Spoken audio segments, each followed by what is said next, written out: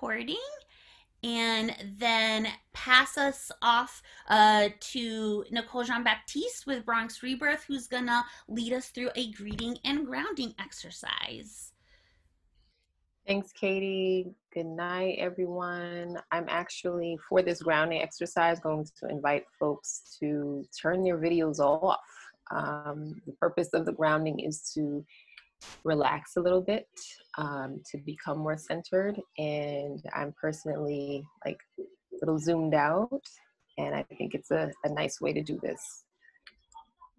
Okay, so happy Moon Day. Happy Women's History Month. I want to ask folks to start by concentrating on your breathing. Breathe in and out. Deeply in, allowing your belly to expand, and slowly out as it relaxes down. In and out. Continue breathing slow, just like this. You can slow your breathing even further by counting. Breathe in to the count of 4, hold to the count of 3, and breathe out to the count of 5.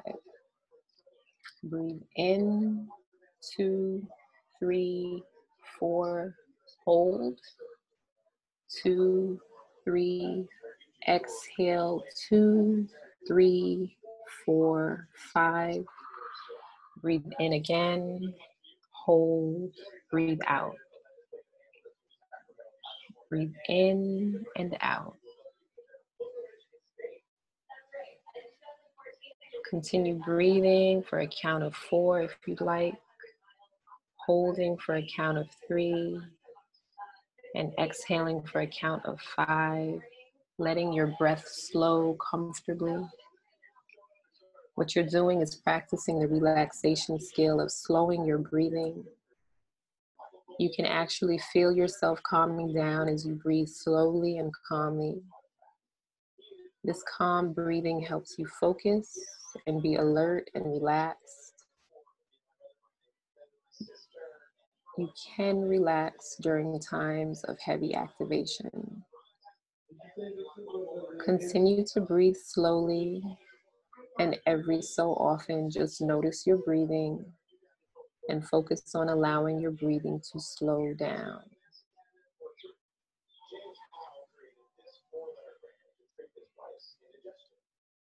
Now concentrate on your muscles. You may find that you are holding tension in your muscles. Pay particular attention to your shoulders, your hands, and your jaw. Consciously lower your shoulders. Let your shoulders relax and allow the muscles to loosen. This act of relaxing your shoulders allows you to become calm because it places your body in a relaxed, easy position instead of a tense one. Notice your hands now and let your hands be open, loose, and relaxed. Let your arms rest by your sides, letting go of all tension and just relaxing. You can relax during times of heavy activation. Focus on your jaw now. Allow your jaw to rest loosely. Allow your tongue to fall to the bottom of your mouth so your teeth are not touching. Let your mouth be loose and relaxed. Now mentally scan your body, noticing any areas that are tense.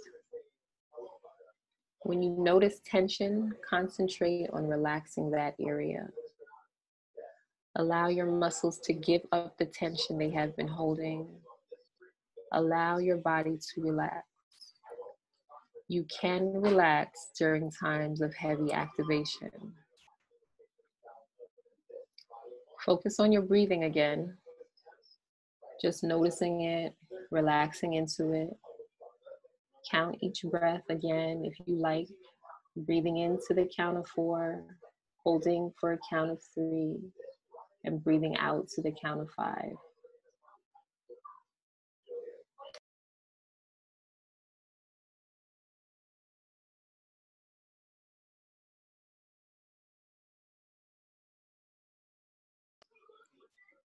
Now concentrate on your thoughts. Imagine each affirmation that follows and believe each one to be true. Become inspired by the legacies and work of the people whose names I will call. You may want to repeat each phrase and repeat each of the names, or insert the name of someone you choose to recognize in this moment, silently in your mind. Relax, become inspired. I am calm, Ella Baker. I am relaxed, Tony K. Bambara. I know how to relax easily, Anna Julia Cooper. I relax whenever I want to, Ida B. Wells. I handle situations with ease, Marsha P. Johnson. I am prepared, Claudia Booker. I am focused, Andrea Jenkins. I am strong. I am confident. I am so deeply relaxed. Every time you are under pressure, remember to do these breathing exercises, and these body scans. You can calm your thoughts. You can relax anytime you need to. And this relaxation can help you to concentrate. It can help you to keep your brain functioning at its best. You can relax every day in every situation. Now I'm going to invite you to resume your video and thank you for partaking in this grounding exercise.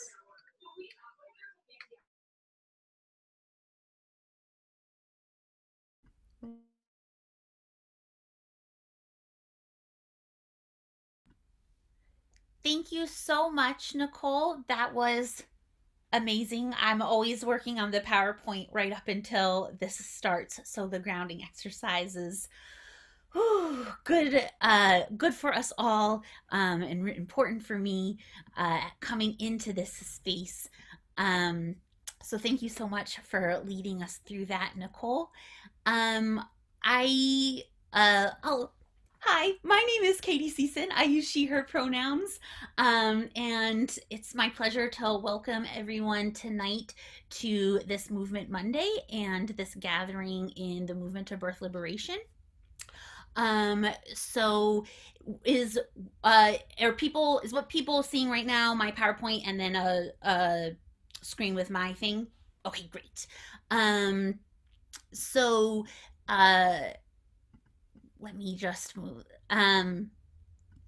So uh yeah, thank you guys so much for coming. Let me share a little bit about who the movement is and what we're doing tonight, and kind of orient us in time and space, and then we'll go ahead and get started. Um, Before I do, are there any currently elected officials in the Zoom? Well, if that's great. If any elected officials join us and folks see them coming in, please let me know, and we'll have them just introduce themselves and say hi. Farah, Assemblymember Forrest, joined us last month, which was great to get an update from her, to hear what's going on in Albany. Um, so who am I? I'm Katie Season. I am a nurse, a midwife, a doula, and a general reproductive justice activist and organizer. And I've been working to kind of help birth workers organize for the last couple of years in New York, particularly around the issues of racial health disparities, and largely informed by my experience working as a NICU nurse in a segregated Black hospital and being a whistleblower for a lot of the dangerous conditions that I observed while working there that directly contribute to New York's massive racial health disparities in infant and maternal health outcomes. So I would love to share with you all more about who I am and my backstory backstory, and I've done that in previous teachings and interviews. So if you're new to the movement and wanting to learn more about me, please check those out. The movement to birth liberation is like essentially a hashtag, an Instagram account, and a database that represent this collective network of reproductive justice activists, mostly based in New York, but we're growing, and hopefully we'll be able to have a presence other we will be wherever people are who are moving with us. And we are kind of the two main ways that we organize is through a database that connects us by legislative districts. So we have a database that shows like everyone in the, everybody who's come in the movement, who their state senator, state assembly person, congressperson, and city council person are. And so whenever there is a birth, reproductive justice, health justice issue that comes up and there's pertinent legislation for it, we can see everybody who lives in the district of somebody who doesn't support it yet and get in touch with them and help get them more involved in the process of advancing birth and reproductive justice legislation. And then our hope is that as we do that, we learn more about politics and we learn more about the legislative process and are able to generate legislation ourselves and essentially crowdsource the process of legislation writing to the folks who have, who have the best insight into the needs of birthing people, which are birthing people and birth workers who work with them. And so we're essentially organizing by legislative district to support a legislation that already exists.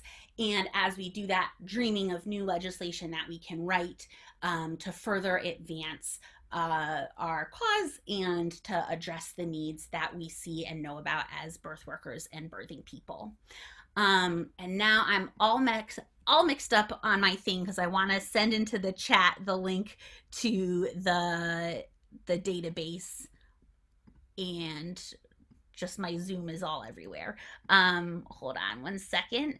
So there we go. So I just put the link to the database in the chat.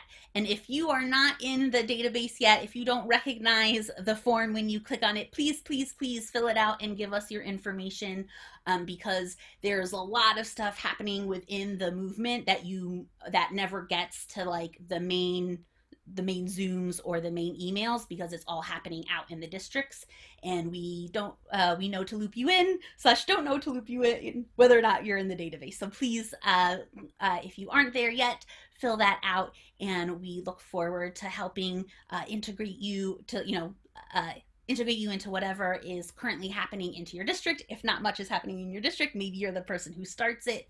But most of that happens by through that form and the database. And so what are we doing tonight?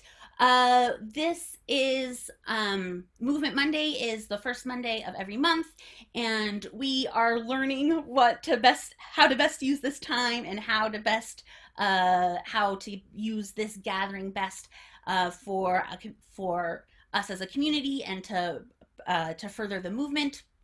But for right now, it is a space where our the organizations who partner with us and who are working on the ground to address the needs of birthing people have a space to share what they're up to and what's going on with them and ways that reproductive justice activists can get involved with on the ground work. And so in a minute, I'll be throwing to folks from those organizations, and then we'll be talking about the policies that currently exist both at a city, state, and national level that further maternal health, and I have an idea of how to make this interactive, and we're going to try it out tonight and see how it goes. And if it doesn't go well, stick with us, come back April, because we'll try something new, and if it goes well, awesome. See you in April because we'll know better how to do it.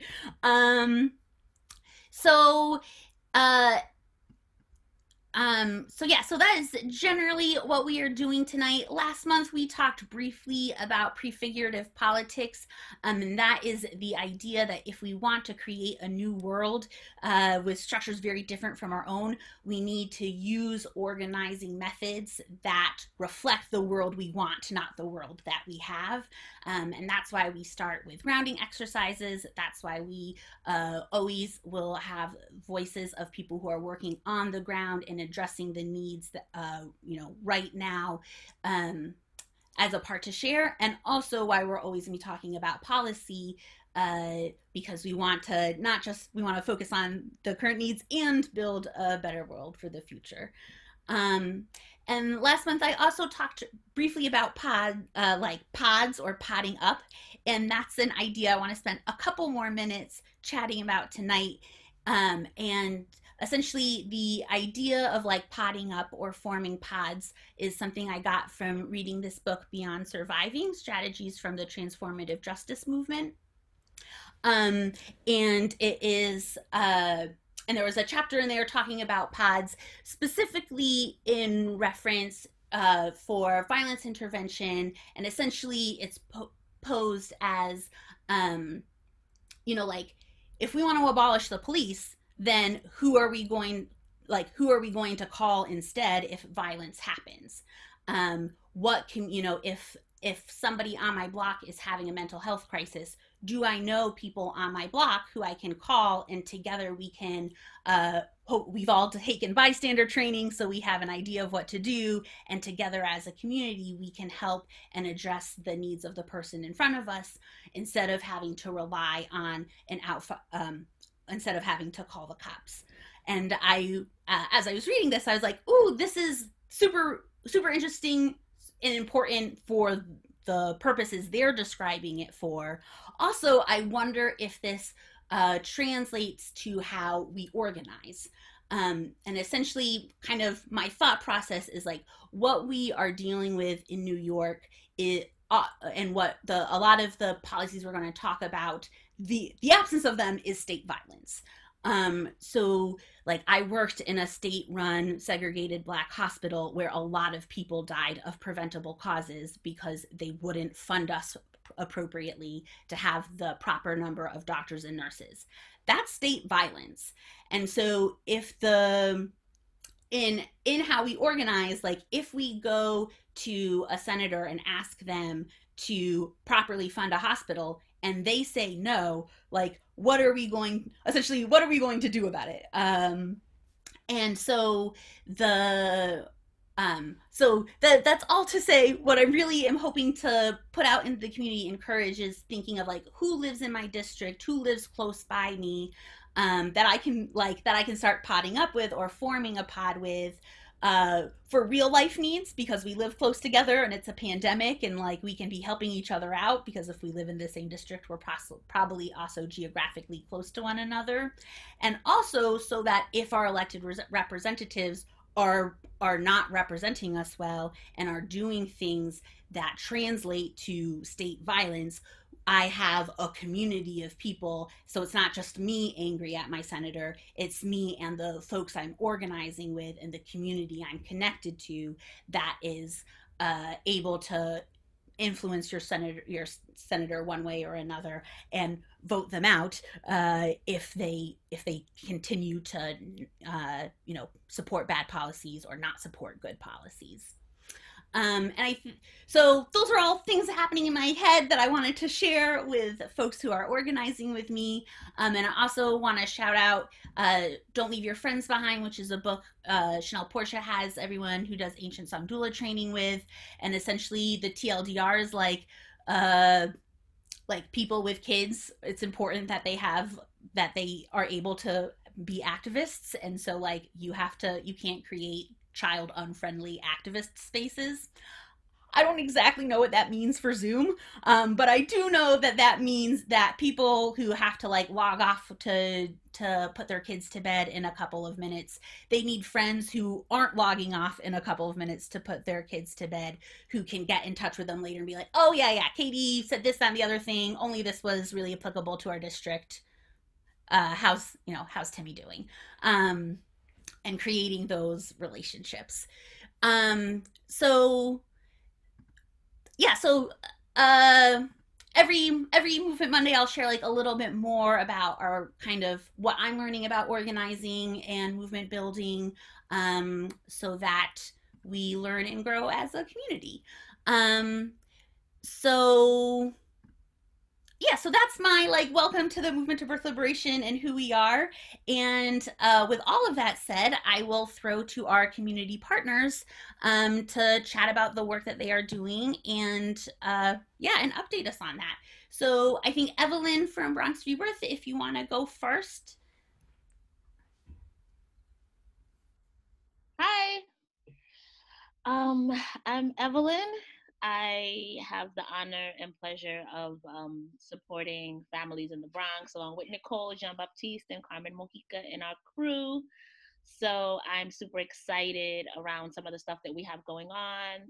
Currently, we are working on a collaboration that we have with Lincoln Hospital where we're going to be supporting doulas in supporting births there, as well as offering um, training and support for pregnant and recently delivered birthing people. So there's that.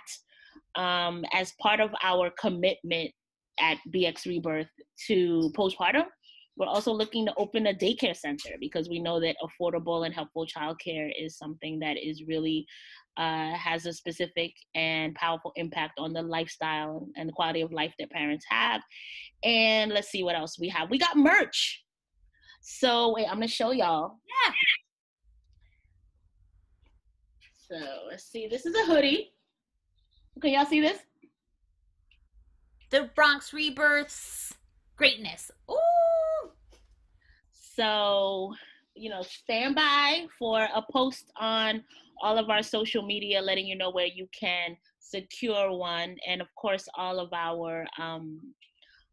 funds, we're really excited about the fact that we can say with real integrity that 100% of the money that we raise goes into running our project and making sure that we are offering and keeping our families connected and offering resources that make sense. So that's, I think, everything for now, unless Nicole has something that she wants to add.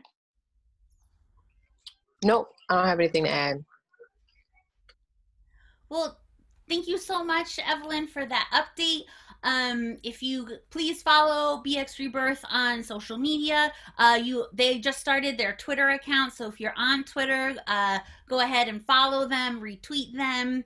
Um, if you when you follow them on social media, you'll see that they are in the middle of a campaign to raise money that is going towards just direct mutual aid needs, diapers, wipes, formula, families in the Bronx who need like direct help with their basic needs.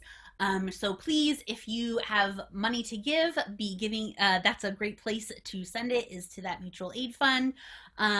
Any amount of money is appreciated, and large amount of money are particularly welcome. And if you are somebody who has a large amount of money, Or know someone who has large amounts of money, or knows, please direct them our way, and we will be happy to liberate them from the shackles of having too much money that you probably didn't even earn. So we are happy to support people in that way. And also to continue to connect. So if anybody has anything specifically that they want to do, particularly in the Bronx, definitely let us know, because we are all about community and about collaboration. It's the only way. Great, thank you so much, Evelyn. Is someone from SaveARose here to give an update? I think I saw Bruce come in earlier.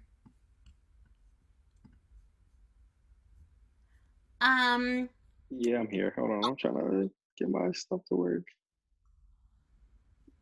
Great. Oh, yeah, I don't know why my camera's not working, but can you guys hear me? Yeah. Oh, but yes, for those who don't know me, my name is Bruce McIntyre. I'm the founder of the SaveARose Foundation. Nice to meet everybody. It's lovely to see this movement just grow each month. It's a beautiful thing to see. So last month for us was very good. We had a few projects, a few webinars that we hosted. Katie was a part of that. Thank you. And we actually got a bunch of really good feedback from that, and some new opportunities opened up for us as well. I've actually been speaking, pretty much every week with like news media outlets and different journalists and blogs, radio personnel. Um, I'm currently in the networks of getting something done with Google in the UK, which is a pretty big deal. I'm pretty excited about that, and I actually found out that I'm going to be teaching a racial bias class at Harvard with Dr. Deal Shaw. We're getting that in the works. I'm super excited about that. I may also be speaking at the white coat ceremony as well. Fingers crossed. And yeah, that's really all we've got going on right now in the current moment. Just a lot of stuff. We're getting a lot of inquiries in and knocking them out and getting everything done and getting the word across. So thank you guys for all of your support. And thank you for what you do as well, because I couldn't do this without y'all. And the work that all of you do truly inspired me. So thank you. Great, Bruce. Thank you so much for that update, for all of the hard work you and SaveARose are doing. The SaveARose had 3 different events this month.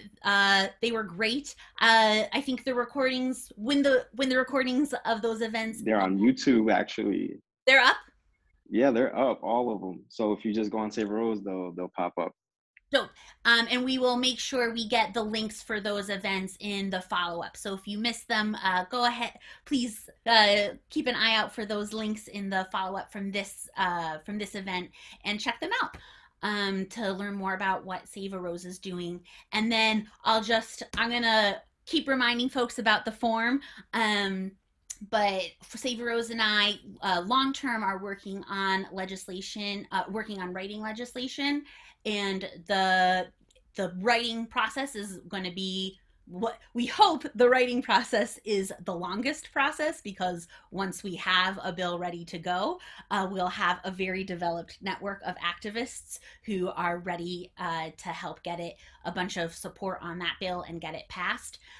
So if you are wanting to get involved, kind of like essentially long term be able to be a support for SaveARose, getting involved in policy work now, developing a relationship with your elected officials now is a great way to start laying the groundwork, so that when we do have legislation ready to go, we're able to pass it quickly.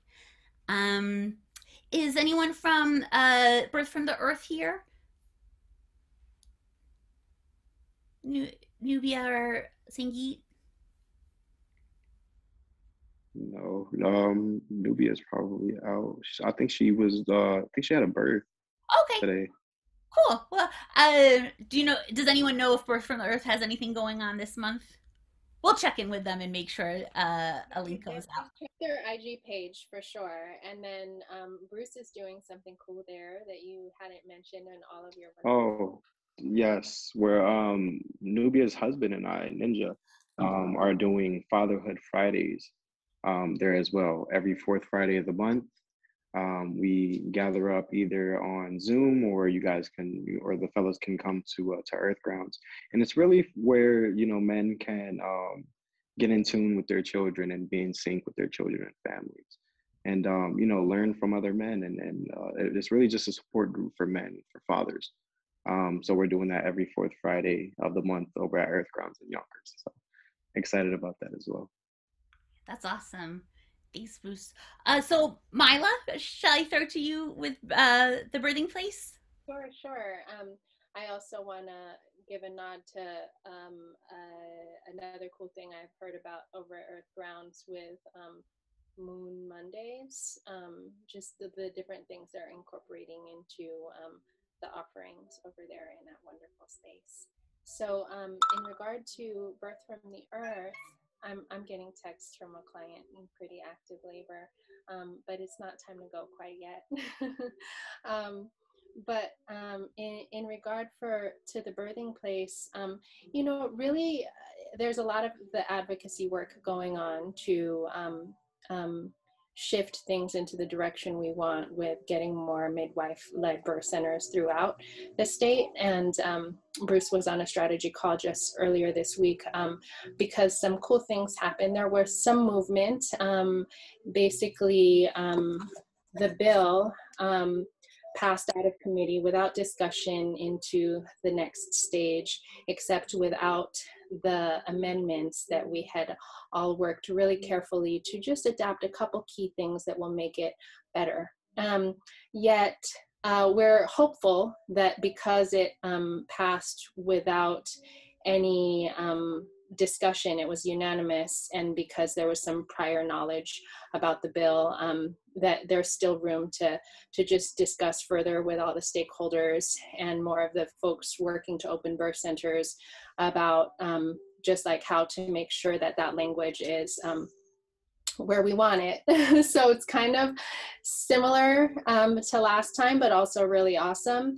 And one of the couple of strategies we're working on is, number one, of course, we want to continue to push on the executive side, the petition. There's been a recent update to the petition, so you can read that if I imagine Katie will drop the link in the chat, pretty please. And again, if you haven't signed it, sign it, have your mom sign it, your sister, your cousin, just have at least a couple people sign it this week, pretty please, and share it somewhere, because the goal is still to put pressure on Como to, and the executive branch to do what they're capable of doing, which is to amend their executive order that wants to diversify and increase birthing options outside of the hospital, but meanwhile hasn't followed through with the action to make it possible. And so we're offering them this action. And we still have the bill journey, which we may have to do really like a little slow but very carefully, or depending on if we get the right people involved on like a round table Katie and I were discussing, we can basically really define the intention of the bill by the author of the bill and get the supporters to really understand what its intention is. So even without that like fine-tuned language fix, that we could still really put all of our weight behind it. But before we do that, we just want to make sure to have like a really good, thorough discussion with a lot of the folks, the stakeholders, because remembering that this bill is not about the people who make the laws, it's about all the birthing people in New York who can benefit from this being precisely the way it needs to be. So we may need to just hold off a little bit longer before throwing our full weight behind it. But in the meantime, keep signing that petition. Probably by the end of this visit, I'll put a date in the chat. I'm just coordinating with a couple more people on offering a date and time for a birth center teach-in, so that folks can really understand, of course, the history of what's happening here in New York and where we want to go, and also like where things stand, and really just kind of understand the nitty-gritty behind where we're at, so that when we want to kind of strap our boots and get ready to really push this through, that folks already really fully understand it and can communicate with their legislators and their elected officials about like, just we the people have the ability to have them listen to us, and just making sure that we know what we're talking about too. Okay, so that's pretty much it. On a side note, another organization that I'm working with, Uptown Village Cooperative, and a couple other wonderful collaborators here, are working on some progressive initiatives birthing people, one of which is going to be a mentorship program with Say doula services and Bronx Rebirth and Inatus and Uptown Village and Ashe Birthing Services. And so we're just collaborating to really put together more support for birth workers of color. And so stay tuned for that as well. Great. Thank you so much, Mila, for that update. I'll just, for folks who haven't been to the last Movement Mondays, the Birthing Place is wants to be a birth center in the Bronx and is struggling to become one because New York has incredibly restrictive laws right now about what birth centers have to do to be able to exist.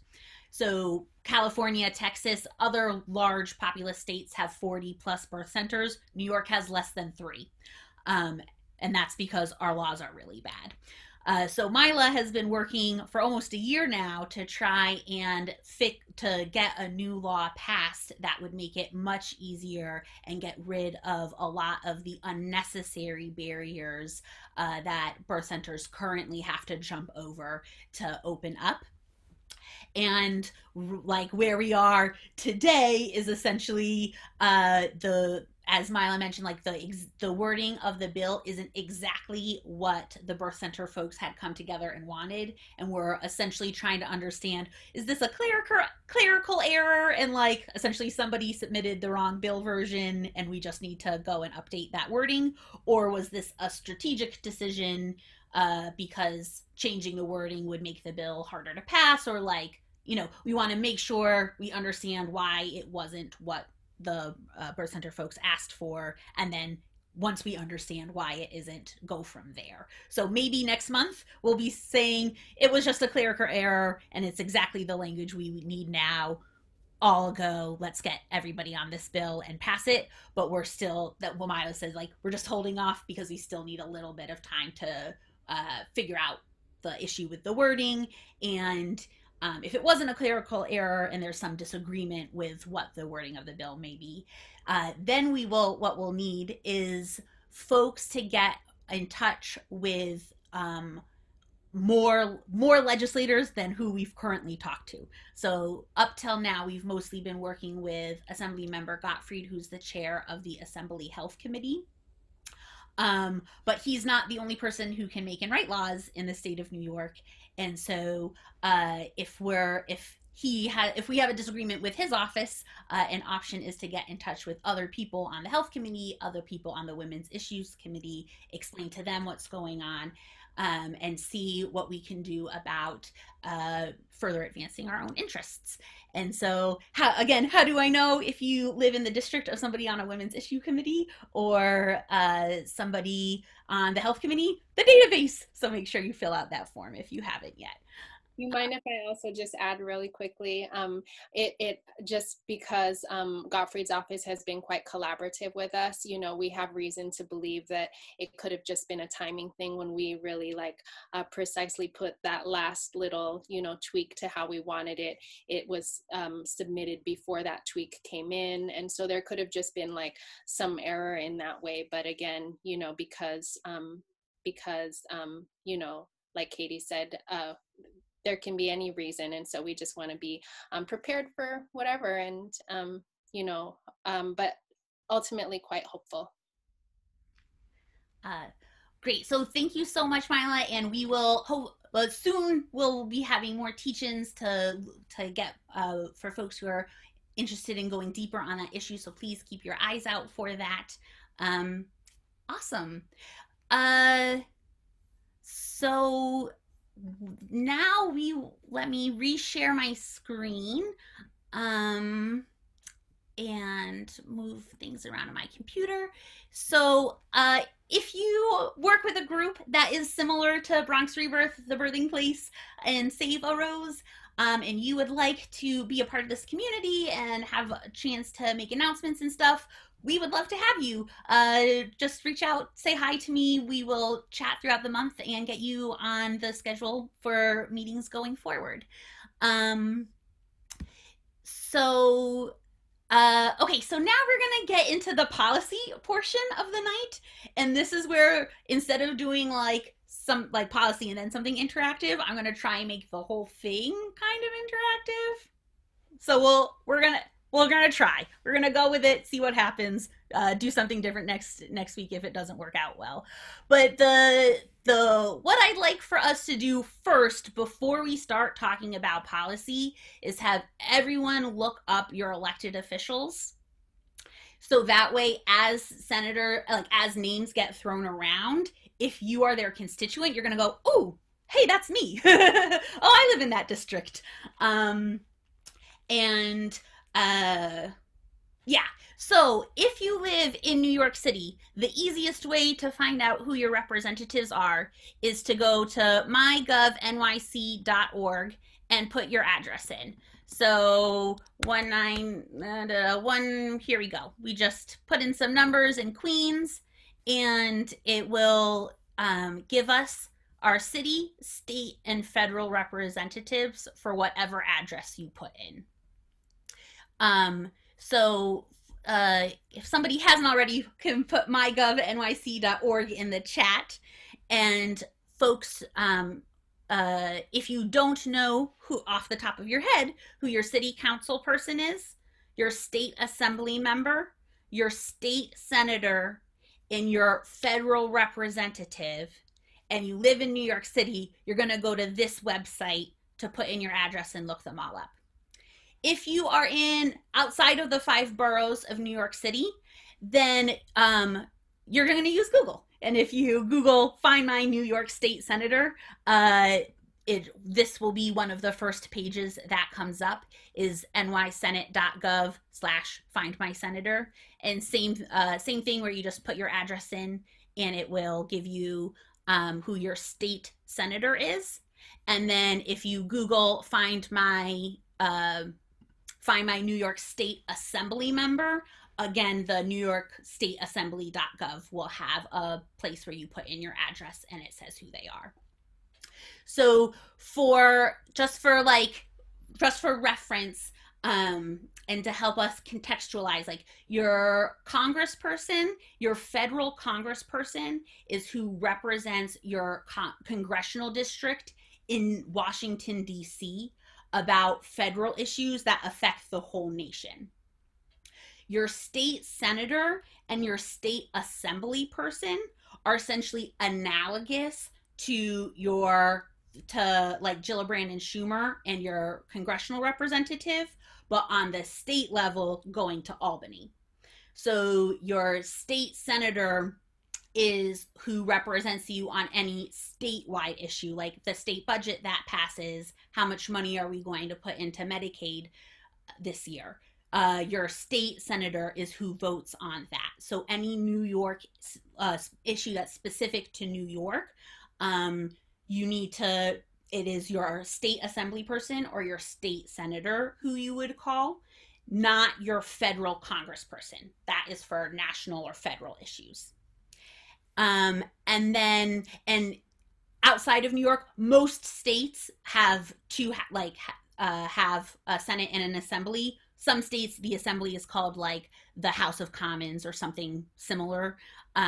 So if you don't live in New York, check Wikipedia to see if you have an assembly or a House of Commons, or just, essentially Google find my representatives and then your state or your address.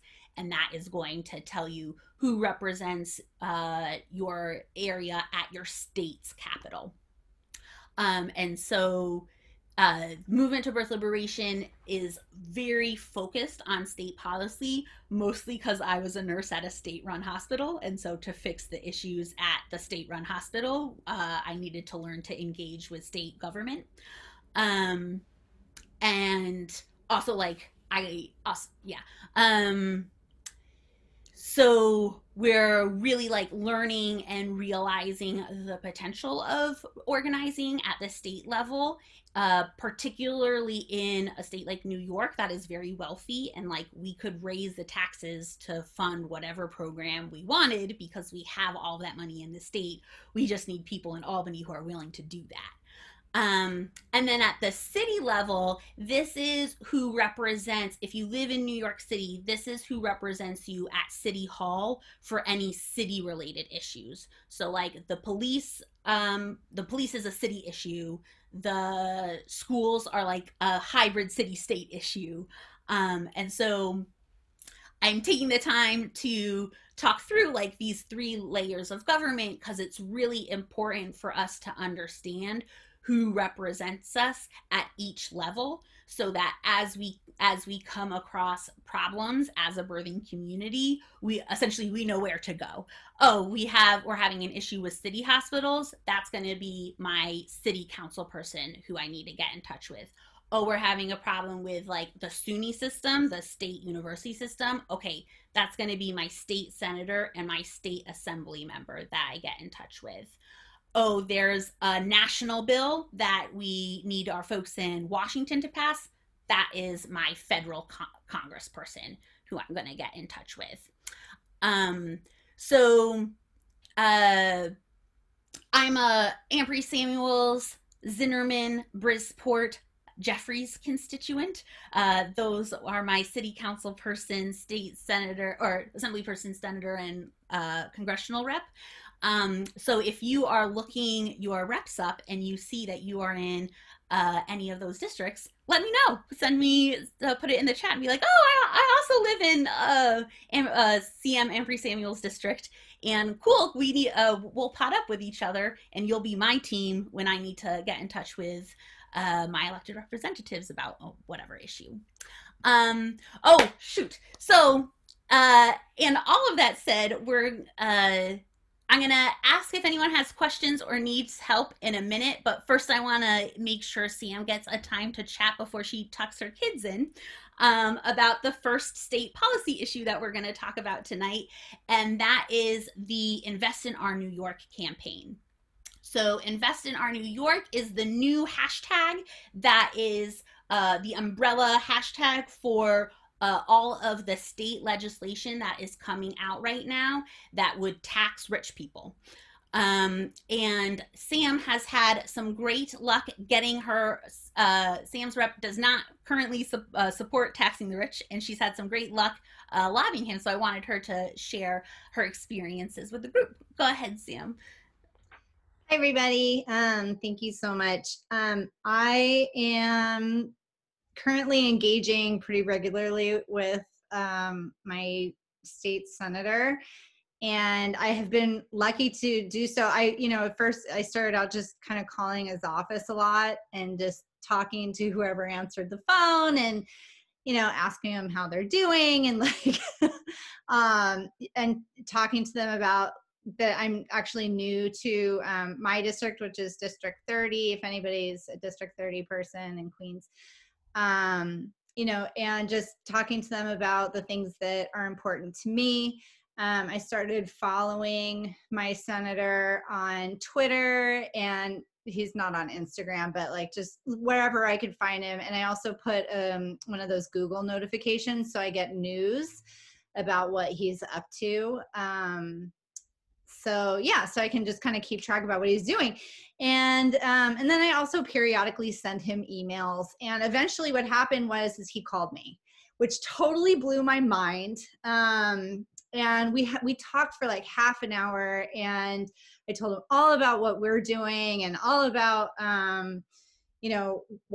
what we're concerned about with, with birth liberation and just with inequities in birth in New York, and why it's important to him and why it's important to me as one of his constituents. And and then last week there was a meeting, and I found that I was not on, but a person in my pod in my district was on and was able to report back to me, which is really great when we're talking about that book, Don't Leave Your Friends Behind.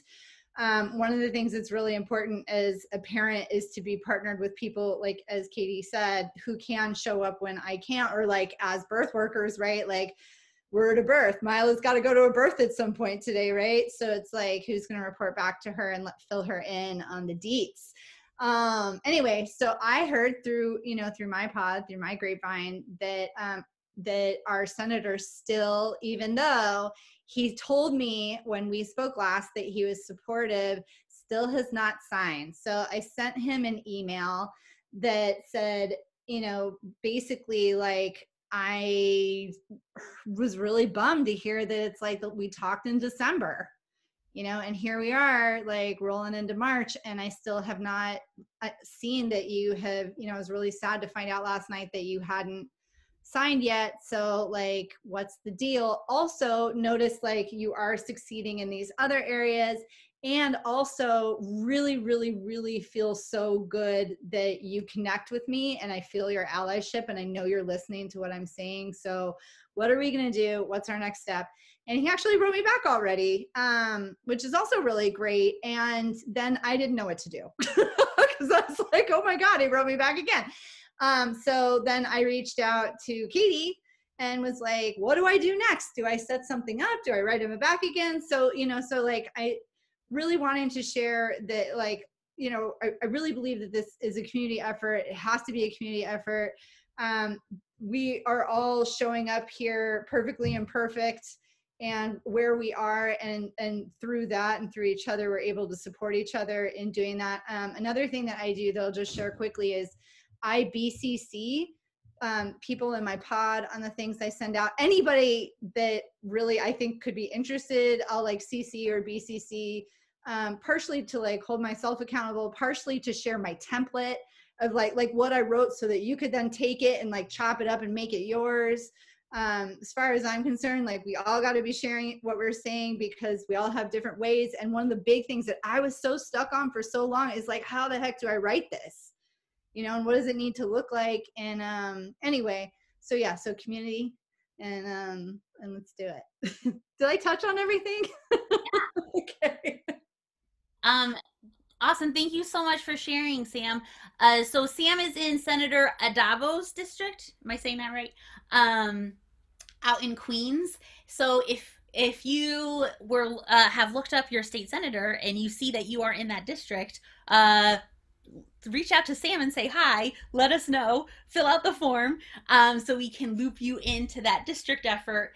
And essentially, the email back from Senator Adabo was like, I'd like to sign on to these bills, but I, you know, still need to look through them and make sure there aren't any other, you know, make sure I don't have questions or concerns. And so my suggestion to Sam is like, for now, let's write back and be like, please let us know what your questions and concerns are, and we'll help you address them. So we'll either expect to hear what your concerns are or to see that you're a co-sponsor. And then we'll be working to try and build coalition with other health justice, education justice, justice groups. Like lots of activist groups in New York are working together on Invest in Our New York, because none of us can do any of the things that we need if we're not going to raise taxes and if we can't get more money into the state budget. So kind of our next step is we're going to keep the pressure on Senator Adabo, have him know that there are constituents in his district that want his support on this, and then start building coalitions with other groups to build that pressure. And so either we'll get his support or we'll get a new senator in a couple of years, hopefully. Yeah, so Sam, thank you so much for sharing. Any other thoughts or questions, like thoughts to or things to share while you're here? Or while we're on this, we're good. So I'll pause now because that was my time. I knew Sam needed to tuck her kids in, but I do want to see if anyone had questions or trouble looking up their senators or anything I've said so far or that folks have said so far that you want clarifications or concerns. Yeah, Mima, go ahead. Thanks. So I'm wondering, you had shared a Google Doc, the Invest in Our New York Google Doc a while back that had a listing of both state senators and assembly members. And I was looking at that this morning, and I wondered how up to date it was. I called both Senator Parker and Assemblymember Carroll's offices, and there was a helpful script in there that I was able to adapt. But then, you know, and I cited to them, you've signed on to 7, you've signed on to 3. And then I wondered, oh, how up to date is that? Is that being constantly updated or? Yes. So great question. It is completely out of date. So if you have seen the Equity for Downstate Tax the Rich tracker, that is defunct now because all of the bills that we were tracking were from the 2019-2020 legislative session. Don't Mima, don't worry at all, because what was important, that like people who answered the phone aren't going to remember the bill numbers off the top of their head. They're going to remember that someone's calling to ask them to tax the rich. So like they'll connect the dots of like, oh, they must not realize those were the old bill numbers. What are the tax the rich bills? And there are a lot of people in Parker's district in our database, so hopefully you won't be the only person reaching out on this issue, and more folks will be, coming in soon to share the up-to-date bill numbers. Yeah, so this is something that like I resigned from my job as a nurse to start focusing on politics since the spring of 2019. So this is the first time I've gone through a new legislative season, and I'm like, oh, right, all of the bills change. So when we vote in a new Congress and when we vote in new state representatives every 2 years, it kind of like refreshes and resets everything. So last year we had 14 bills that tax the rich in different ways that together would contribute $35 billion extra to the state budget. This year they've reformulated a lot of those bills, and so now there's 6 bills that together would raise $50 billion if they were all to pass into the state budget. So February was our first Invest in Our New York working group. And essentially what we did there is just like walk people through the website, help people find out who their senator was, if their senator had been supportive of the old bills.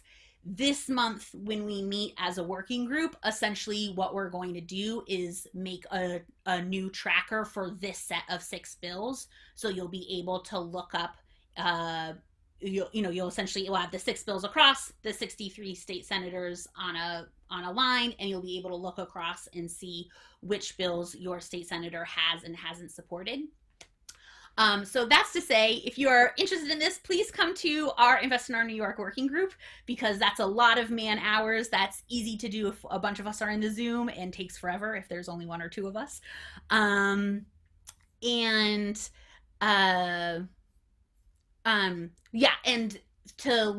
to find, essentially, if you miss the working group or in the meantime, if you go to investinournewyork.org, this website has a great tools that will help you. You can sign the petition. It will like automatically send tweets, I think, to your representatives. And then if you scroll down, you'll see here, it shows Invest in Our New York Act, and it shows you the 6 different laws that are actually like a part of the act. And then if you, let's see, oh no, my screen isn't wide enough. If you zoom to the side here, if you use these dots, you can see each of the bills. And so you open it up to look at what the bill is, and how you see whether or not your state senator supports a bill is you open it up, and if your state senator is the sponsor of the bill, then they definitely support it, because either they wrote it themselves or they worked closely with the activists who did to put that legislation forward. So if you are, right now we are looking at a bill that would just raise the progressive income tax. So it would just raise taxes on people who are making more than $300,000 per year. And thank you, I think people who do make more than $300,000 a year could probably chip in a little bit more for taxes. And so I clicked on the link on this website, Invest in Our New York, to get to the Senate version of that bill. And when I get here, one of the first things I do is make sure I'm looking at the right bill, that it's for the correct legislative session. So right here it says 2021, 2022. So I know I'm looking at the right year. Sponsored by Senator Jackson. So if you are a constituent of Senator Jackson, I think Mila is. Any other Jackson constituents in the Zoom? Wave, say hi. So if he's your senator, you can just say thank you so much for sponsoring this bill to tax the rich. I'll be telling my friends in other districts that their state senators should support it too. And then to see who else supports the bill, you just go down on the page and you look to see who are the co-sponsors and is there a tab that shows the additional co-sponsors. So this bill we can see actually has quite a lot of support already. I'm a constituent of Senator Brisport. Let's see if he's here. Right here, beautiful. So I can just say thank you, Senator Brisport, for supporting this bill. And then if your person is not on this bill, so Senator, before we were talking with Sam, who's a constituent of Senator Adabo, and we look around, we're looking, and there's no Senator Adabo here, so we know we still need his support on this bill. So this is one of the main kind of skills I wanted folks to kind of see and take with them from Movement Monday is like, if I see my friend, if I see a friend tweeting like pass bill S something something something, how do I know if I should thank my person for supporting it or ask them to support it? Well, you look the bill up, make sure you're looking at the right bill by checking the date and then seeing here if they're a co-sponsor. Essentially, co-sponsorship is a way to vote yes in advance on a bill. So if they're here as a co-sponsor, they're definitely going to vote on it when it comes to the floor because they already put their name on it. And by asking for people, like getting as many co-sponsors as possible, we help elevate the bill in like the social conscientiousness, make sure that they know that it's important. And if there's 63 state senators in New York, so anytime we get 32 or more co-sponsors on a bill, it will for sure pass because there are more co-sponsors than there are votes we need. So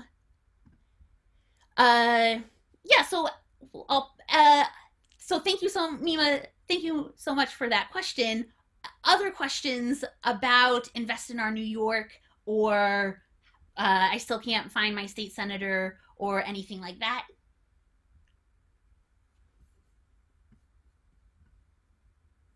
Awesome. All right. Let's see. So for action steps, okay, so if you want to learn more about essentially why we need to tax the rich and why this is a reproductive justice and maternal health issue, please, let me drop, oh goodness. I'll put this link in the chat. But I did an interview last year with Dominique Remy, who's working on the Canary Film Project, which is a film about Black maternal mortality. And it's like a full hour on how the state budget has negatively impacted infant and maternal health and why we need to invest in our New York. So if you're like, I don't really know what to say I want to be as a doula for maternal health tax the rich, but I'm not exactly sure what the arguments should be, check out this interview. It will lay things out super clearly. When Sam wrote the email to Senator Adabo, she's been helping me and working, she's been helping me and coming to teach-ins I've been doing for 2 years now. So I was a really low energy month and didn't have the time or capacity to write scripts or write sample emails, but Sam came up with a great one herself because she knows the issues well. And I think the more, pretty much anytime asks me for a script, I say back to them, can I help you write a script? Can I give you feedback on a script that you write? Because generally as a movement, the more of us who feel comfortable writing scripts and connecting the dots between bigger issues and the things we actually say to the politicians, the greater our capacity is going to be in involving other people and moving legislation. Cool. So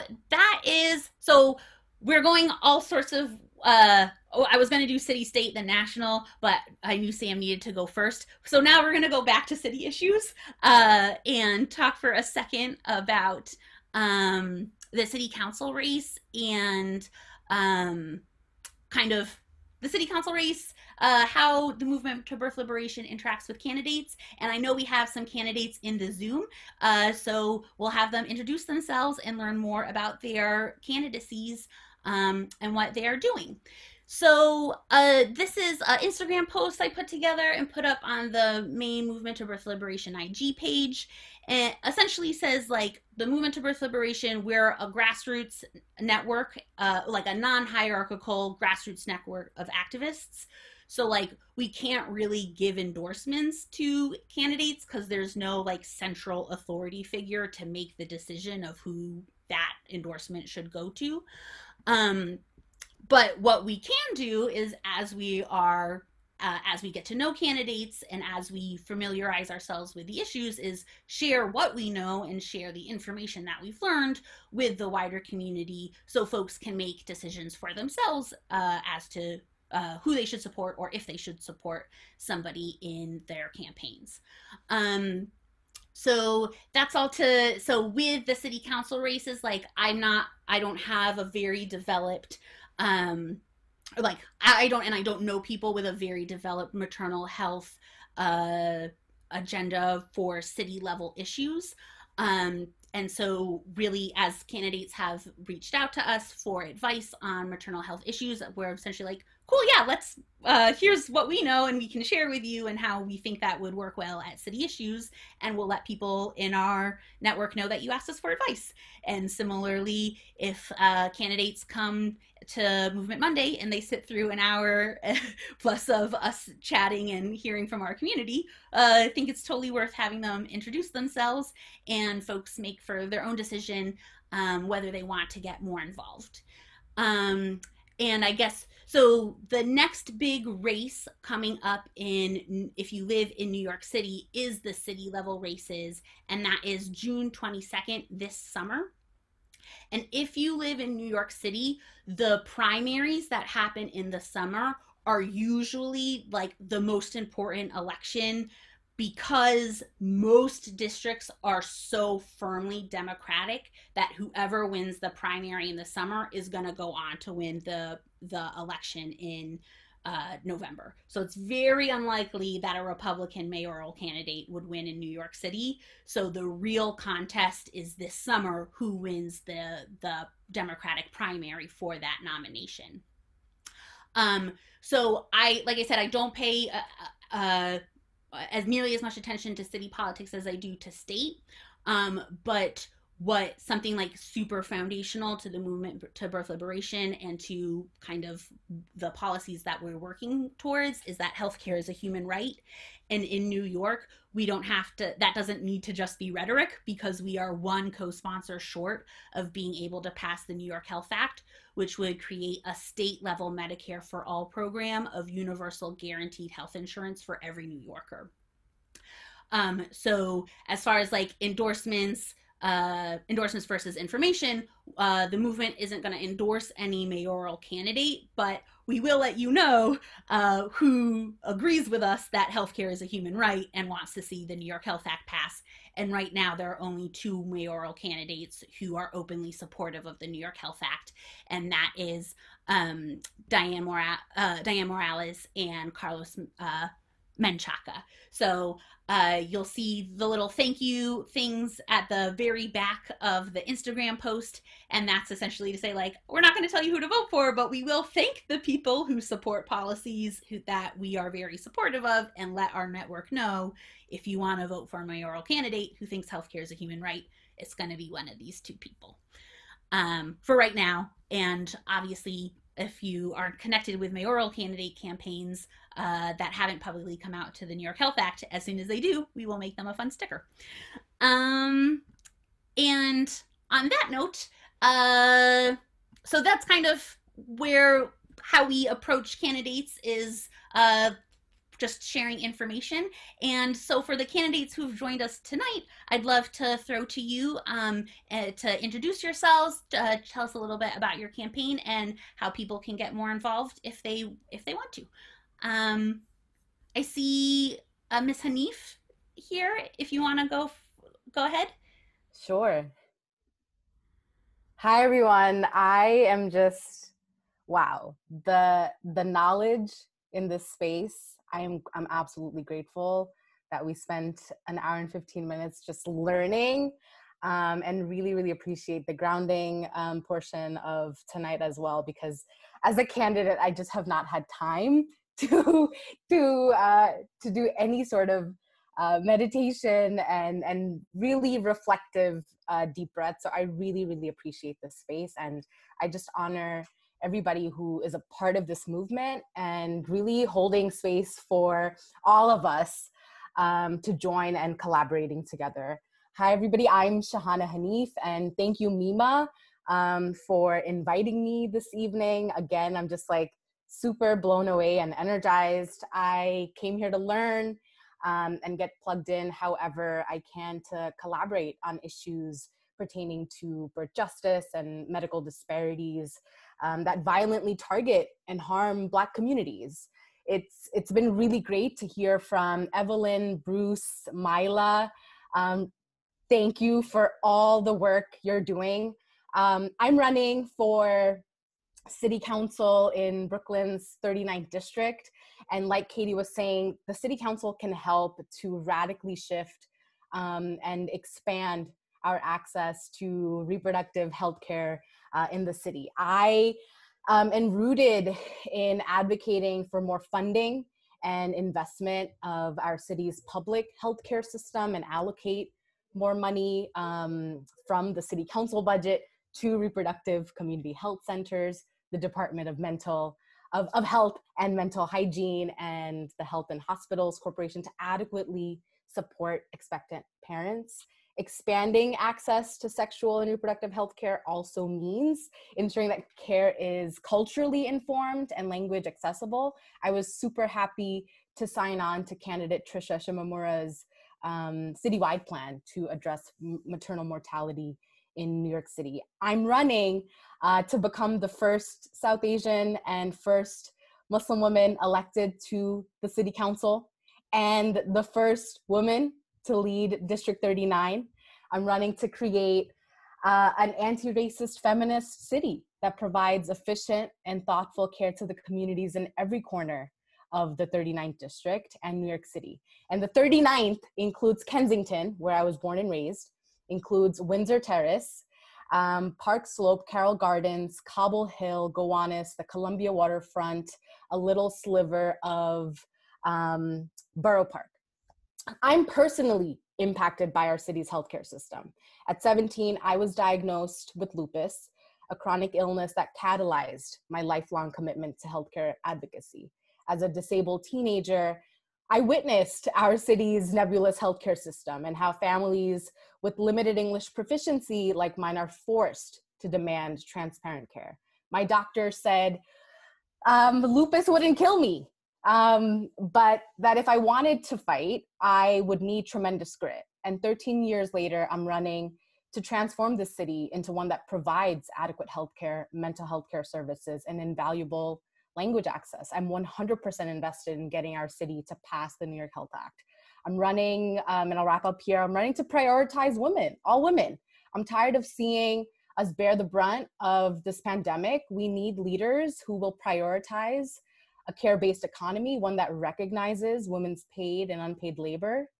And we need to expand free infant and toddler care. I'm just inspired to learn about all the organizations because I think the City Council is also an apparatus to support grassroots groups with discretionary funding or to partner up and host town halls together. This is all really possible. We really need to deepen the ways we imagine birth justice in partnership with our elected officials. And we need to keep all women safe in their homes. A ton of my work has been rooted in caring for survivors of domestic violence, and supporting religious and culturally sensitive, the creation of religio-cultural shelters like ASIA in Brooklyn near my district. And I plan to establish a citywide survivors fund and self-defense workshops for Muslim women who need better options.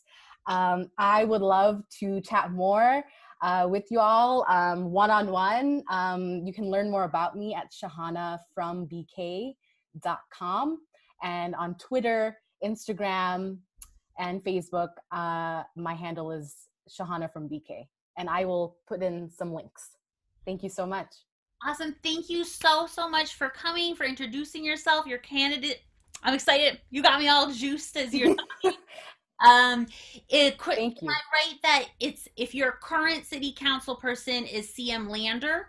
That's right. It's currently Brad Lander. Yep. Yeah. So if when you looked up your city council person, you saw it was Brad Lander, this is your district. This could be your city council person. Woo!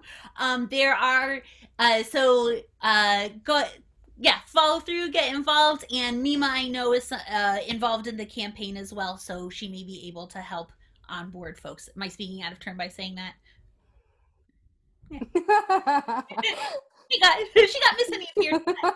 I see her as like a go between. Miss Foreman, if you want to go ahead and introduce yourself. Yes, thank you so much, Katie, and thank you everyone for being here and for all the work that you do. I was invited. My name is Julia Foreman. I'm a city council candidate running in District 26, which covers Western Queens, so Long Island City, Sunnyside, Woodside, Dutch Kills, and the bottom of Astoria. Who's the person? Just if people. Right now, it is Council Member Jimmy Van Bramer, who is termed out. So it will be an open seat. It's very exciting to potentially be the first woman to represent this district, which unfortunately, I'm sure Shahana can agree with me, is one of those things that is a little too common for women to be able to say who are running, that we'd be the first. I was invited here today by Melissa Bear, who has been an amazing friend and a source of like great information. She's on the Zoom now, about maternal health care, especially in our district, and the fact that it's so lacking. As I said earlier, District 26 does not have a hospital. And the hospital closest to us in District 22 does not have a labor and delivery department. There is a very, very small choice of where to go. It's essentially you're going to Elmhurst Hospital deeper in Queens, or you're going over the bridge. District 26 is also home to the largest public housing development in the Western Hemisphere, Queensbridge Houses. And that is another thing that means a lot to me. And there are some of you on the Zoom that I think I've seen at other Zooms, and rallies, especially when it comes to the legislation surrounding the maternal mortality rates and the legislation that City Council has passed in those regards. And I've really tried to learn from all of you as much as humanly possible in that regard, and hopefully we'll continue to do so. One thing that I think is really actionable on a city level, and that maybe everyone can, if you don't know more, perhaps we can share more information, is the New York City Care Program. What that is it provides no to low cost coverage. It's not really insurance, but really it's what you get charged if you go to a public city hospital. It's an amazing opportunity for people who are extremely low to low income. However, as I said, District 26 doesn't have a hospital, let alone a public hospital. And the number of public hospitals in Queens has been declining for over a decade. So that's something that in the council, I'm deeply dedicated to investing in. We need to invest in expanding our public hospital system, be it an actual hospital or some sort of outpatient emergent care center, something where we can work in reproductive health in a way that is accessible to people who may not be able to be insured, who don't have insurance, who can't afford insurance. We need to make sure that all of this is accessible, because that's really how we're going to make a difference when it comes to the maternal mortality rates and when it comes to people giving birth in a place that is safe, that is catering to their needs, and that is accepting of the fact that we do have an incredibly strong doula and midwifery community in New York City that people do need access to. I also join, all of you in pushing our state legislators for the New York Health Act and our federal legislators for Medicare for all. But until we get that, we do have something really great in New York City. We just need to expand our hospital system so that more people actually have access to using it. Just a little bit, I don't want to take up too much time. So just a little bit about me in general. One of the big reasons I'm running, especially now that we are hopefully about to enter the post-COVID recovery time, is I want to make sure that New York City's budget is dedicating every dollar and every resource it has to doing what's best for us and our communities. And what I mean by that is investing in our schools and our small businesses, but especially in the services that people are relying on right now to survive. I want to do everything we can so us and our neighbors can get to a better place than what was considered our normal pre-COVID. And if I'll copy Shahana and put all my links in the chat next if anyone wants to get involved, if anyone wants to talk more. And I do hope to continue this conversation because this has been so far the best Zoom I've been on in a while. The grounding exercise was just like, I needed that. And I wish every Zoom started with that. And I thank you all for welcoming me into this space with you. And I look forward to learning more from you in the future. So thank you so much. Thank you so much for joining us. The grounding exercise, all Nicole's idea. She's like, I think we should have a grounding exercise. And I was like, please, thank you. Yes, you are right. Are there any other city council candidates in the Zoom that want to introduce themselves? Great. Well, thank you both, Ms. Foreman and Ms. Hanif, for joining us. If you live near their districts, go learn more about them, learn more about the other candidates, get involved in a campaign. And if you don't live in New York City, ask yourself, what is happening? What is the analogous thing happening in my area? Do I have a city hall? Is there a town council? What is the local government representing me? And what are they doing for birthing people right now? Ask yourself those questions, and let us know so that when we connect folks to you in your district later on, as we continue to grow, you're able to loop them in and help them understand essentially all the things we're doing in New York City, what that would look like in your geographical area. So let me re-share the screen. Any questions before we go or while we're here? Thoughts, concerns? Cool. So I'm going to reshare my screen and we'll keep chatting about some other stuff. The Momnibus Act. Is Lisa Young in the Zoom to give us an update generally on the Momnibus? I didn't see Lisa. So generally, the Momnibus is a piece of federal legislation. So this is a national bill that covers every state in the country, and that will be passed in Washington. So to get the Momnibus passed, you are not calling your state senator or state assembly person. You are calling your federal congressional representative. So that's if you know the name of any of your electeds, that's probably the name that you know is your congressperson, because they're at the national level. Usually they have more attention, more press coverage. My representative is Hakeem Jeffries, who is a high-ranking congressperson in the House. So it is Jeffries is not yet on this bill, and I am working with people in my district to be calling him and try and get his attention and get him on this. But it is an omnibus is like when legislators take a bunch of small bills that are related to one another and they put it together in a package. That's an omnibus. So essentially, instead of having to vote and pass each bill individually, they vote and pass on the package of bills because they're all very related. So the Momnibus is a play on words because it is an omnibus bill with it had 9 last session. I think it has 12 bills this session that are all related to maternal health. They improve data collection, and biggest and most importantly is it puts a lot of grant money aside specifically for community organizations that are led by the people most affected by the issue they are trying to address. And yeah, it puts aside a lot of grant money for those organizations to do the work that they are doing now, but better. So one of the main reasons why Movement to Birth Liberation is excited about and supporting the Momnibus is because hopefully when it passes, the birthing place will be able to get grant money and use grant money as like the primary source to pay for the physical location of the birth center that they want to open. Bronx Rebirth would qualify for grant money and be able to expand the programming they're offering. So it is a pretty non-controversial bill. It's by, there's nothing in it that reasonable people would object to.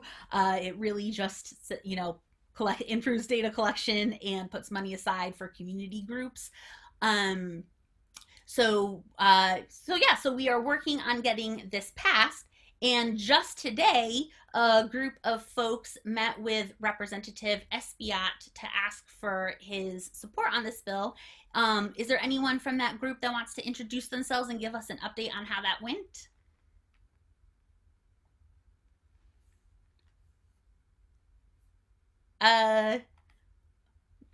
No, they must have left already. Janice, were you there? Any chance you want to update? Yeah, I was just gonna say I definitely was there. Yeah. It feels like so much time has passed since the meeting. So we didn't meet with the representative. We met with a health policy advisor,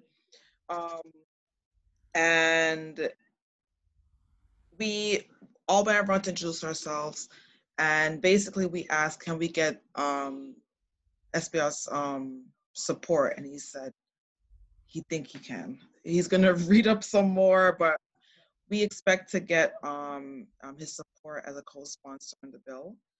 And yeah, so we're just keeping our fingers crossed. We're gonna keep in touch with the office, and if they have any questions, we'll be open to answer their questions and to have another meeting if needed.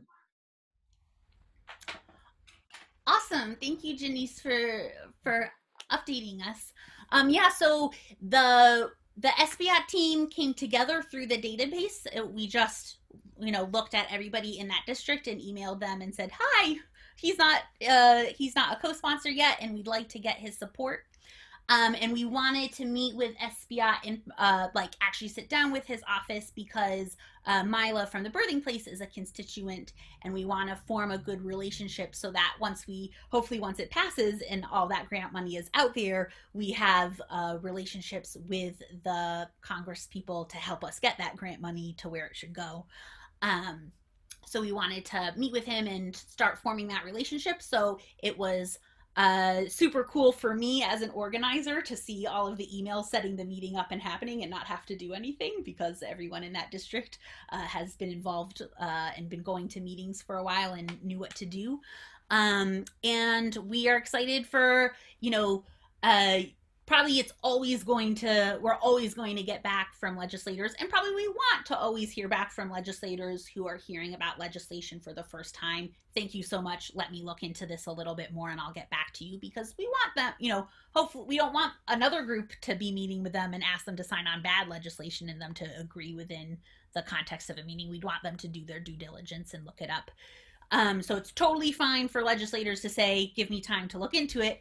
And then it's kind of on both of our ends to keep the pressure up so that it's a true, we're looking into this and making sure it's good legislation and not a stall tactic, and make sure that we get their support going forward.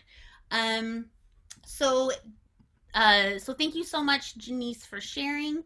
And let me, sorry. So last, last month we had the Momnibus Working Group, and it's really just where we take an hour to answer folks' questions and help plug people in to other folks in their districts.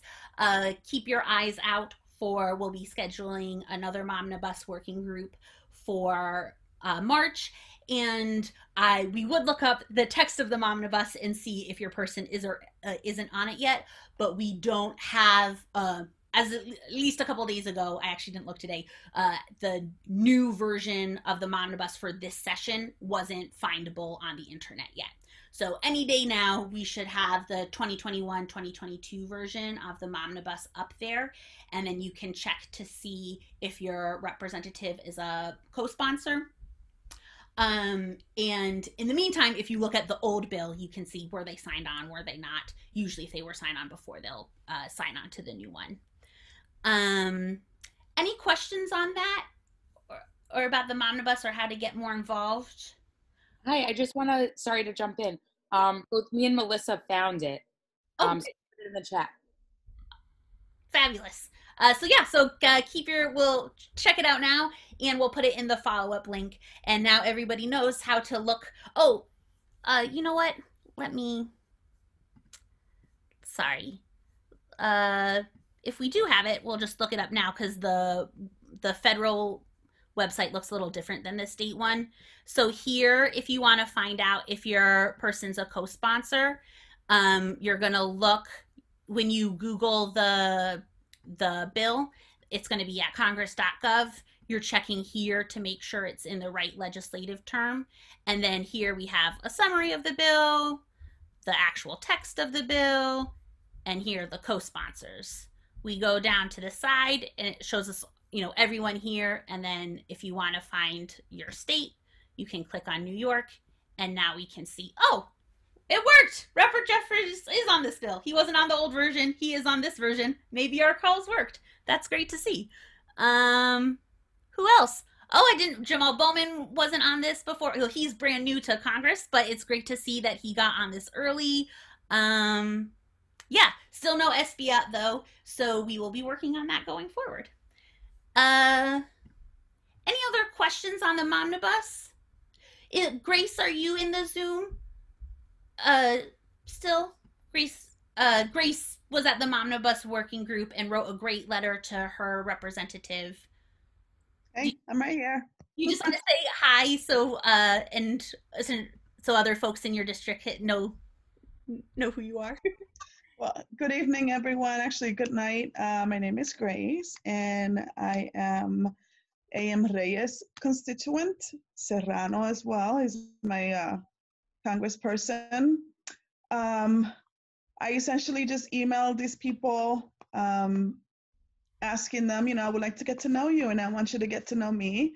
This is where I live and these are the things that are important to me and why they're important. And then I gave them the bill numbers so that they don't have to scramble looking for them. And I asked them their opinion, how do you feel about it? Where do you stand? A.M. Reyes was awesome. Her people got back to me and we scheduled an appointment. We sat down. Even though she was in Albany, she took the time to actually sit with me in a Zoom, and it was a wonderful conversation. She took real, her time with me, and we just got to know each other. It was great to finally, hear her voice. You would see them always in social media and this and the other, but it's different when it's you and them. I've yet to get Serrano to reply. I sent him an email, then I sent him a follow-up email saying, hey, what's up? I sent you an email before, what's going on? I haven't heard from you. And since that didn't work, I went on Twitter and I said, hey, what's up, man? I send you, 2 emails. I still haven't heard from you. And of course, I haven't heard from the tweet either. I understand, they're very busy, so we'll see what happens. But I also sent an email to the other 3 people who are in my pod. I only received 1 reply back from 1 person, which is fine. Hopefully the other 2 decide to jump back in. If not, it's okay. It's just me. And we just keep it going. We're building relationships, letting them know what's going on so that they're aware that there are people who are actually paying attention. And I think that's the part that makes a big difference. Awesome. Thank you so much for sharing, Grace. yeah, the back to the form I mentioned a bunch, but please fill out the form if your friends aren't here but would be interested in this type of work. Have them fill out the form. The best way to get a pod going and active is to get it bigger. So that way, when we email them, there are more people who are in a place in their life to be able to read and respond and get involved. Um, Grace, was there anything else you like learned during this process that you're like, ooh, I don't know, I didn't know that before, and that would be helpful for other people to know? Um, I mean, not really. I mean, just from AM Reyes, she was pretty straightforward. I haven't heard from Serrano, so I really don't know what his Mm-hmm. personality is like or whatever it's like yet. So nothing just yet. It's just, it's good to be able to reach out. Well, thank you so much for sharing, and for I'm so glad that Assemblymember Reyes is one of the 3 registered nurses in the New York State Assembly. So it's great that someone in the movement now has her ear and a relationship with her.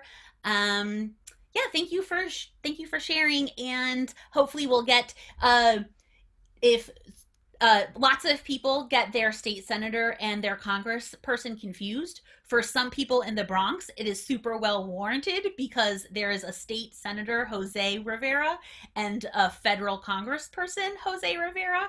And I honestly forget which their middle initials are different, but I forget which one's which, and I don't want to mess it up in public. So just if you're seeing Serrano, just double check and make sure it's the state senator or the congressperson. You're talking to the right Serrano. Someone texted me also, the MyGov NYC, they haven't updated their photos of assembly people who are brand new. So if you have a brand new assembly person, it may still have your old person's information.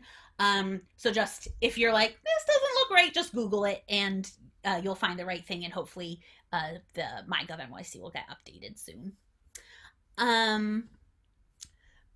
Great. So we're gonna everything's all a jumble, but we're about to talk about state issues, and most of the issues we're working on right now, we are working on in the context of working groups.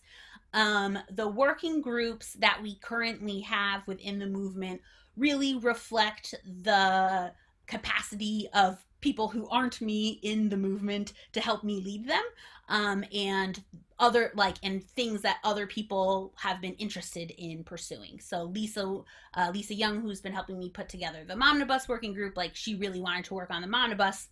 Cool, go for it. On that note, a working group that we'd like to see come together, or that is coming together, is for lactation consultants. And I wanted to throw to Jada for a couple of minutes to introduce herself and chat about the Lactation Working Group. All right.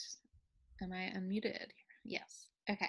So, hi everybody. I'm Jada Shapiro, she, her. I'm the founder of Uber and Birthday Presents, and have been working here with Katie on New York Health Act, but am particularly interested in starting, she and I have been talking about starting a lactation working group specifically. So I'm going to put up a little poll to see if anybody would like to get involved with that, so that we can address all of the disparities here in lactation resourcing and access, and the fact that insurance is supposed to cover lactation counseling.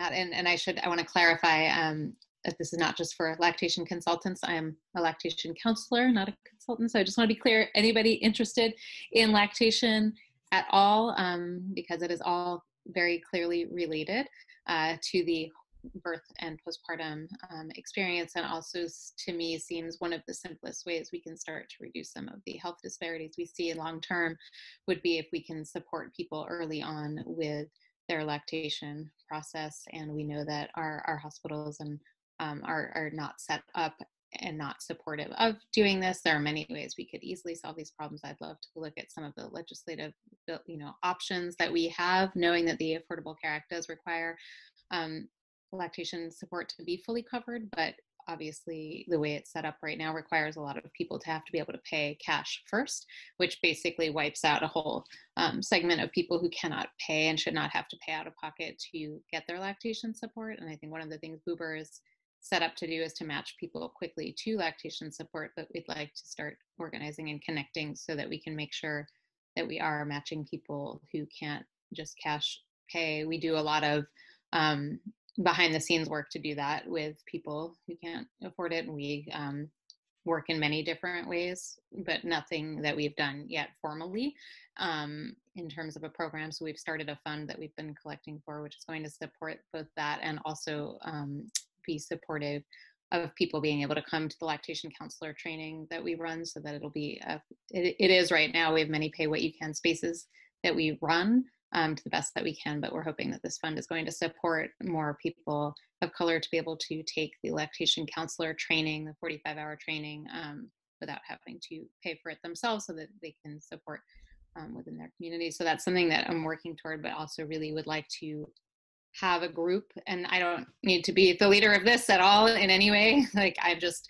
launching it out there and would love anybody who wants to be involved to be able to start looking at what type of legislation could we look at presenting. What can the city do? What can our hospitals do? We know that the amount of lactation consultants hired is extremely low for the amount of people birthing. We know that the NICUs are, Katie can speak more to the NICU experience, but for me, supporting people who've been in the NICU, it's really, really a challenge, and people can't be, there's so much that we need to do. And I think, in terms of getting donor breast milk, et cetera. So anybody who would like to join, I put a little doodle poll, and also if you can't do any of those dates, just email me that you're interested in being in the Lactation Working Group. Katie will also maybe put it out in whatever thing she sends out. And cool. And I would look forward very much to starting to work on this together. Thank you. Thank you so much, Jada, for sharing and for being willing to kind of be the point person to start organizing the lactation consultants throughout the state. So fill out that doodle poll. Jada and I were speaking earlier, like the first meeting is essentially just getting to know one another as people who have an interest in advancing lactation related issues, sharing from each other's lived experiences and professional experiences. What are the problems we need to be working on, and who isn't at this Zoom that we should be looping in? Who are the stakeholders that we want to make sure that we are talking to throughout this process, so that their voices are centered in the legislation that we write. So Jada is just kind of helping with scheduling and bringing all of those people together, and what comes of that will just depend on who shows up. So please get involved. If you have friends that are in the lactation world who aren't here tonight, let them know that this is going on. And like right now, we can't say like, if we want to improve lactation in New York, sponsor this bill, because we don't have any bills right now that focus on that issue. The best people to write those bills are folks who are working in the lactation business, or who are lactating themselves, or recently lactating, and have insight into it. So hopefully this is a space where, again, we can kind of crowdsource legislation that will meet the needs that we know exist and that are out there.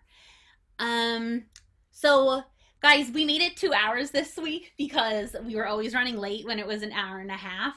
And I've loved not feeling rushed. And I'm seeing we have 10 minutes left. And I promise you, we're actually going to get out of here at 9 o'clock. And this was great. So I'll just kind of go quickly through our next 2 points, but most of what I was going to say is come watch out for the working group and or teach-in on these issues to learn more.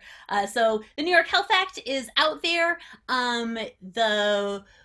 Throughout the fall, we had a series of teach-ins that led to a series of working groups that led to a list of recommendations that we brought to Assemblymember Gottfried and Senator Rivera, of how to improve the language of the New York Health Act for birthing people and to make it a stronger bill from a reproductive justice standpoint.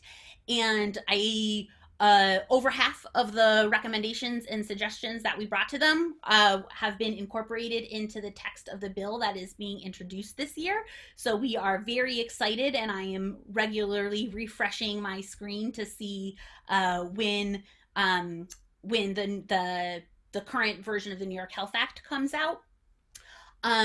So we're going to have a teach-in probably this month where we go through what were the recommendations we made, which of them have been incorporated, which of them do we still want to organize towards in next year or the coming years. But essentially from now until June, New York's legislative session, like when we can vote on bills, is only half a year.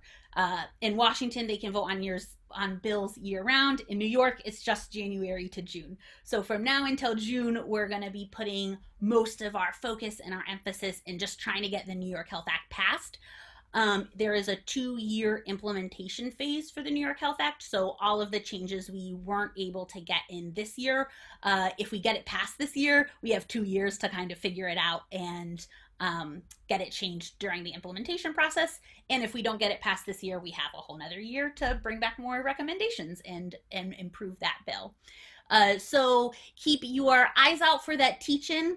And then a lot of, as birth workers and reproductive justice activists, we don't need to recreate the wheel, or and we should be building coalitions with folks in other activists group. So please follow the Campaign for New York Health, go to their website, sign up for their updates. I rarely forward things from the campaign to my listserv because I so regularly tell everyone on my listserv to sign up for campaign emails. So I'm just hoping that everybody in the movement who lives in New York is also getting emails straight from the Campaign for New York Health and getting clued into events that way. And then last thing I'll have to say of this is, if you have been learning about the New York Health Act and are excited about state level single payer, but are sad because you live in California but not New York, great news for you. They just came out with the New York Health Act for California, and it's called CalCare. And it would similarly create a state level universal health care program in California. So if you have friends in California, if you live in California, hopefully the movement's next step, or like the next state we grow in, is we essentially help our birth worker friends in California learn how to help improve and advance their single payer bill the same way we've been working on over here in New York. These maps show if you see that you live in a red or yellow area of the state, we do not yet have the support of your state senator, and so we will need your help in getting this bill passed. If you have friends on Long Island or in upstate New York, please, please, please let them, clue them, ask them, have you heard about the New York Health Act? And clue them into what is going on there, and help them get involved. And then lastly, as I mentioned before, Bruce and I are working on legislation, and essentially the premise of the legislation that we are working on is to create a bill that would pay reparations to families who have lost a member due to pregnancy-related causes. We know that over 60% of pregnancy-related deaths in America are preventable, and so the law essentially says, seeing as more likely or not than not pregnancy-related death is preventable, we should just be supporting all families who've experienced a pregnancy-related death financially, so we don't put the burden on them to have to meet their basic needs through GoFundMe and malpractice suits, which is the current landscape. So kind of a part of our strategy, and so the first time I told a legislator that I thought we should be paying reparations to families of people who had died preventably, I told Senator Rivera this when I was a baby activist, and he was like, cool, do you know that Black people have been trying to get reparations for slavery and that hasn't gone anywhere? And I was like, right, good point, duly noted. So this right on your screen is the state level bill that would initiate a process of reparations for New York's participation in slavery and segregation. And so as we are like putting together new legislation and working on writing a bill for future reparations about things that are happening right now, we recognize, oh, we also need to pass the bill to pay reparations for things that have happened in the past. So everyone has looked up their state senator. Sorry, not their state senator, their state assembly person, because this bill is in the assembly right now, not the Senate. So go ahead and check this list of state assembly people and see, is my assembly member on here? And if not, I would love to see you when we keep your eyes out for the reparations working group / let me know if you want to help me head that up, because essentially the delay in me starting that working group is I need a point person in case I get sick to, or in case I can't come for whatever reason to take over. So, I mean, anybody who's interested in reparations can definitely get involved. I guess strategically it would make the most sense if you also need to get your assembly person on that bill. So hit me up if that describes you. So if you are, as we wind down, if you are left with questions, if you are confused about what to do next or what the most, what the best next step is for you strategically, this is just to remind you, it is a movement, not a moment. So like, we're not going to get all your questions answered in any one Zoom. We're not going to like do anything that we ever want to do at all one meeting. So come back, keep coming to our stuff, keep chatting with other people in the movement, and hopefully that stuff will get cleared up with time. And then to end us, another book that I've been reading that's been informing both my own anti-racism journey and how I organize is My Grandmother's Hands.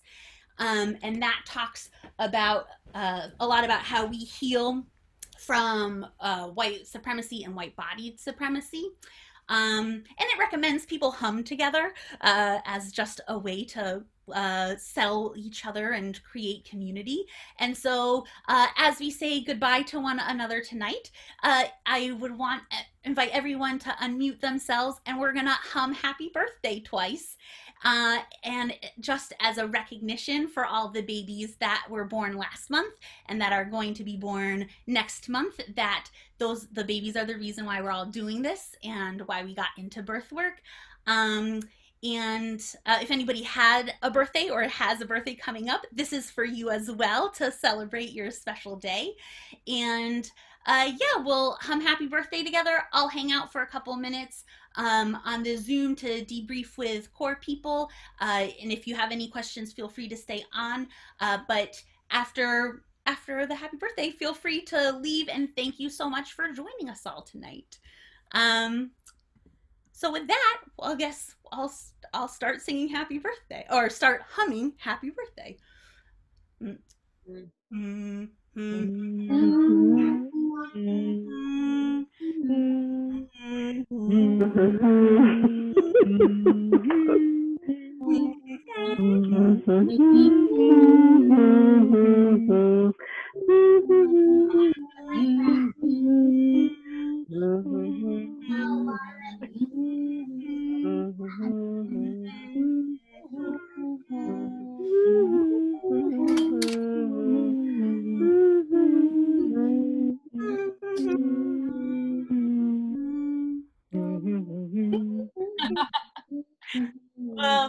We'll learn on our Zoom timing, but thank you all so much for joining, and I hope you all have a great night, and to see you in April.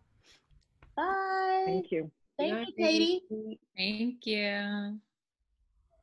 Thanks, Katie.